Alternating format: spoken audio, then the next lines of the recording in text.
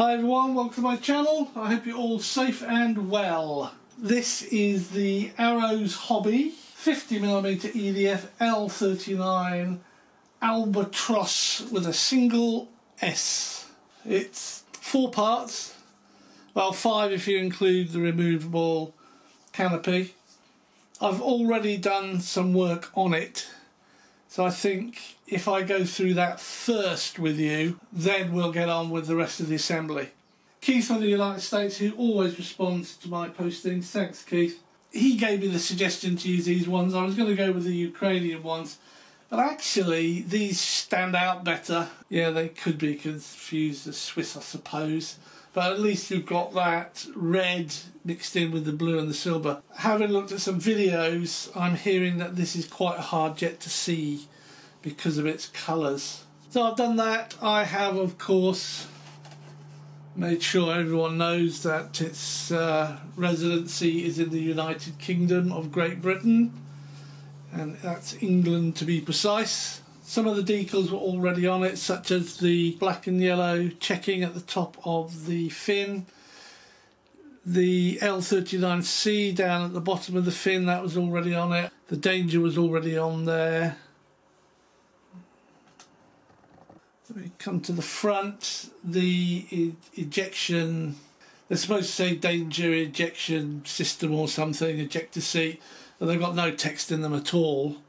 But they were already put on, as was the Danger triangle for the air intakes.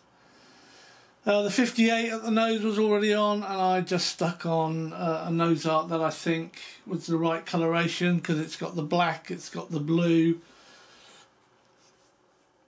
and I just liked it. I thought it went in okay. The wires you can see hanging down are for the ailerons. They were actually pushed through into the cockpit, so I've threaded them back down through the wing saddle so I can make the connections, and there's you'll see it a bit later, there's quite a big gap in there, and I can just coil it all up out of the way.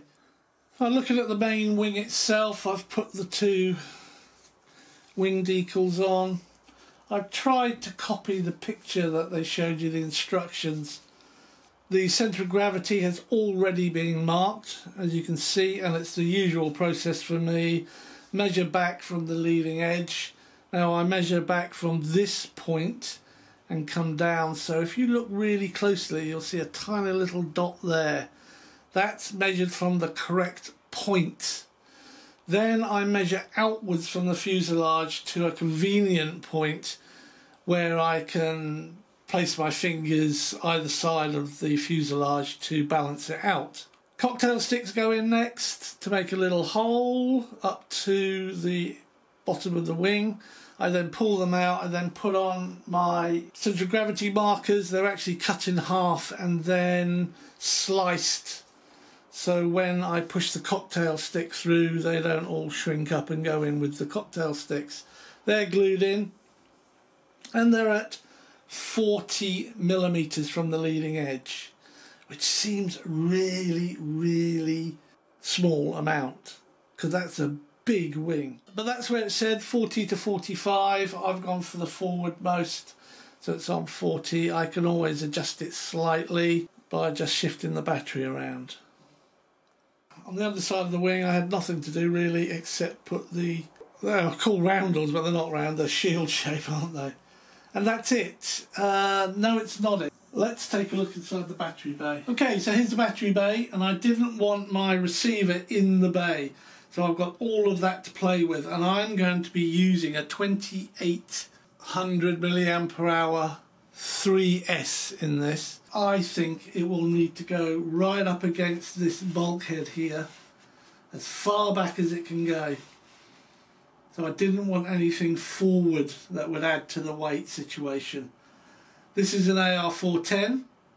Obviously you've got your throttle, elevator and ailerons. There is no rudder on this, it's just a bank and yank. Therefore the gyro switching system is plugged into the rudder, and that's assigned, I assign it to auxiliary 2 and then a switch to auxiliary 2. You basically get the same as with a Spectrum stabilised receiver.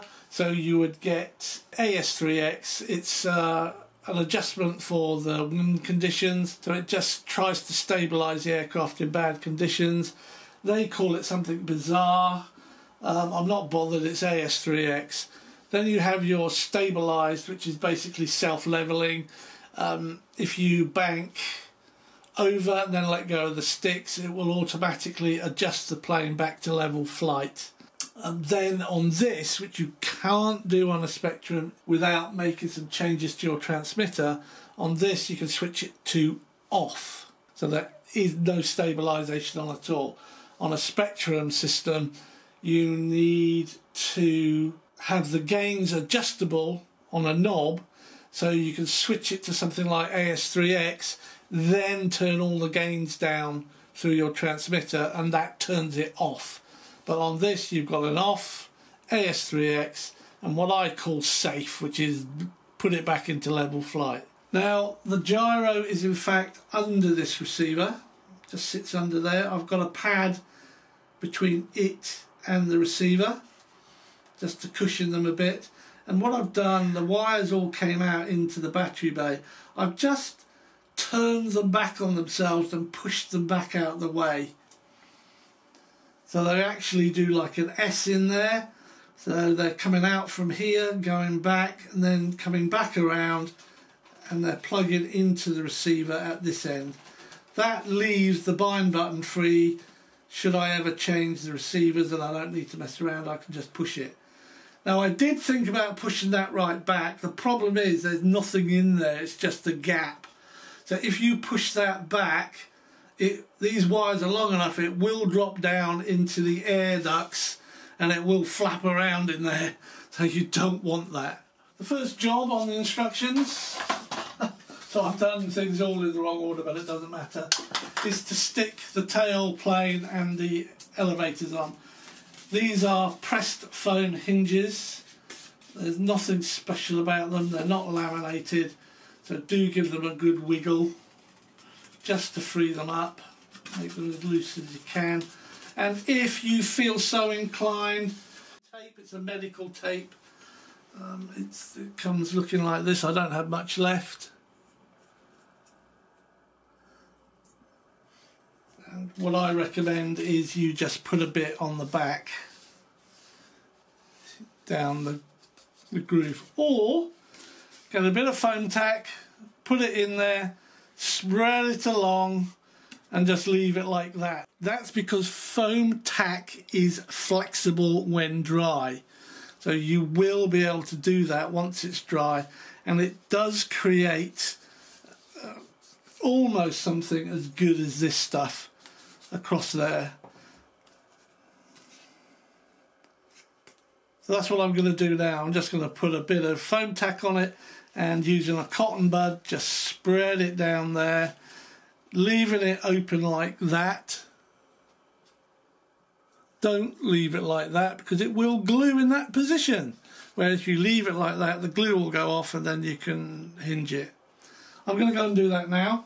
I'll be back. 2 very boring minutes later. I'm happy now that this hinge is safer than it was before. If you look very carefully, and maybe if I move it in the light, you'll see it looks a little wet. That's the foam tack, that's a layer of foam tack, but it's not wet because it hinges perfectly fine. So it's almost like putting a lamination down there. So I'm happy with that. This has to go in there. I dry fit it first. Now what they've done is they've obviously left a little area here with no paint on and a little area here for gluing, but I'm just going to glue the whole area. That sits in like that. There's no complication to it. And then you need to adjust these. They're now centered. They're centered, the push rods. If I was to leave them like that, I would have a lot of down elevator. So before I glue it on, I'm going to twist that one out, and this one is very much the same. And I've got lots of metal in there, thread that I can move the clevis up on. I think the easiest way of doing this is to remove that again, hold that down and give it, I don't know, maybe 3 turns out. That might have been 4 turns out like that. But I've turned that 4 times and the thread is now at the front of the plastic bit. I'm going to turn it one more time so I know it's still within a good piece of that plastic, because that's what holds the thing on the thread. If it doesn't stay level, because it's not level at the moment, if I do that and connect it up, I've got a little bit of down still. If it still gives me down after one complete turn, I can adjust it in the wing saddle. There's enough here. There's enough sticking out this side of the grommet to be able to move this forward slightly and then grommet it back down. I think I'll get away with another turn on this. Let's just see. That's a half, that's a full, and there's still plenty holding that on.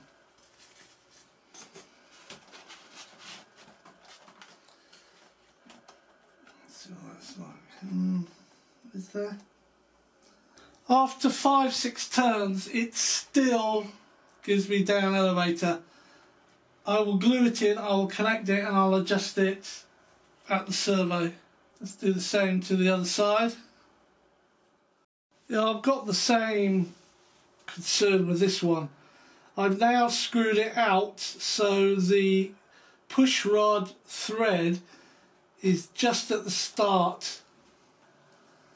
It comes through this plastic bit and just sits flush with the start of the actual clevis itself, the opening. But it's still, if I connect it, it'll still give me slightly down elevator. So I will be adjusting it at the servo. I'll connect those up, then we'll see how much adjustment I have to make. That bent bit is supposed to be straight. Here.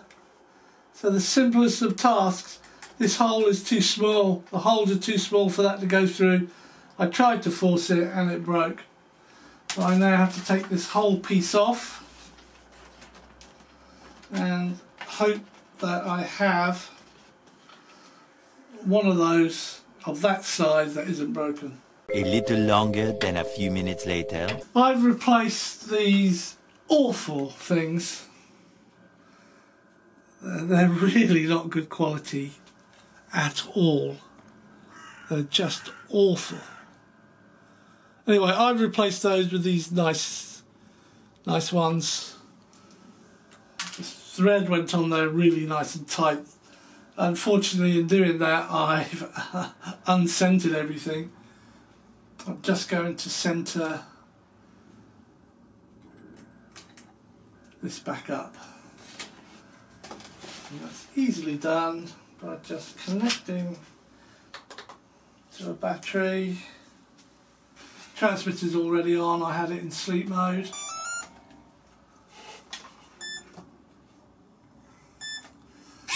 It's supposed to be level, by the way. Right, that's done. Turn that off. These are now centered. And I can go back to making adjustments. It's pretty good, that's just got to come out maybe one turn.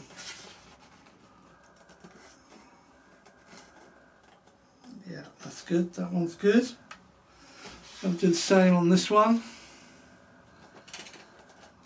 Let's come out one turn.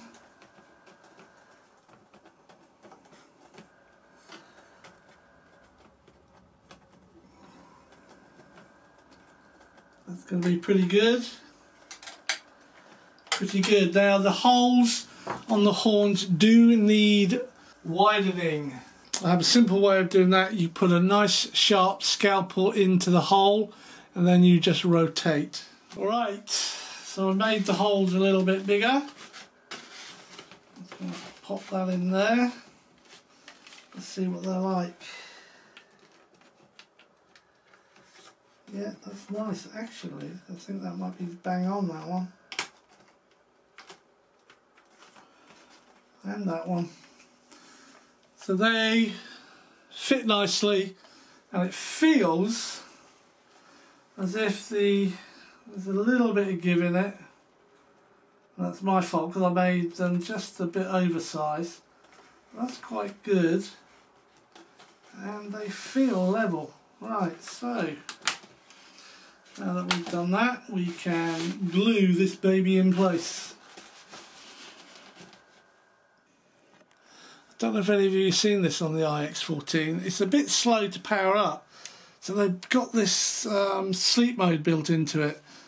2 pushes of the button and you get this slide it down to sweep. Now because I've got an SD card that I'm reading from in it, it comes up with a warning and I say okay, and it just goes to sleep and the actual transmission stops.